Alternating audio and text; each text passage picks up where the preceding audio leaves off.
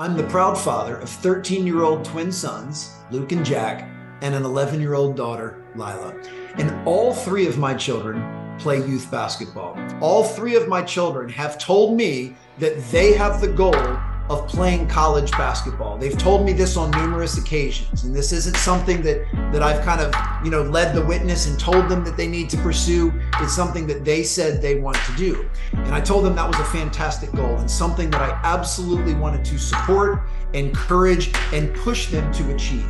Now, I've asked for their permission for me to hold them accountable to doing what it takes to play college basketball. And I told them that it was my opinion that each of them liked the game of basketball, but they didn't love the game of basketball.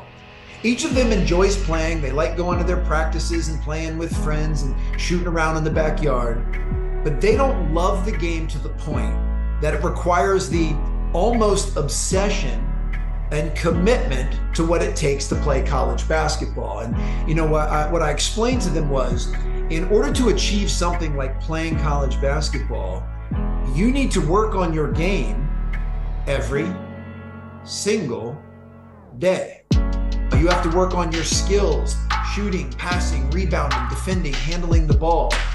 You have to work on your fitness level and your strength and your agility and your explosiveness.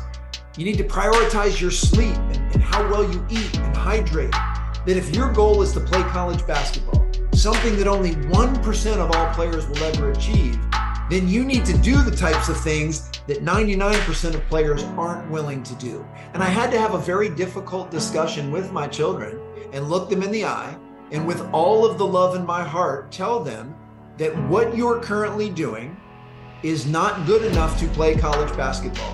That if each of you is serious about that goal, you have to make a deeper and stronger commitment to the game.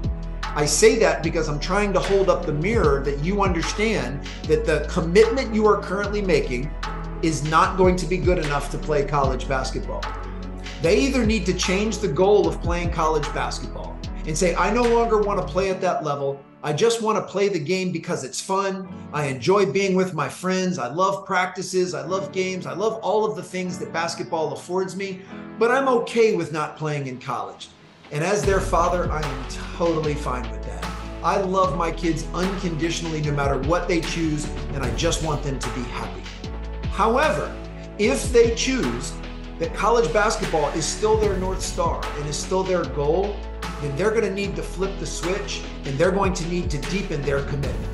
They're going to need to start working on their craft and working on their game every single day.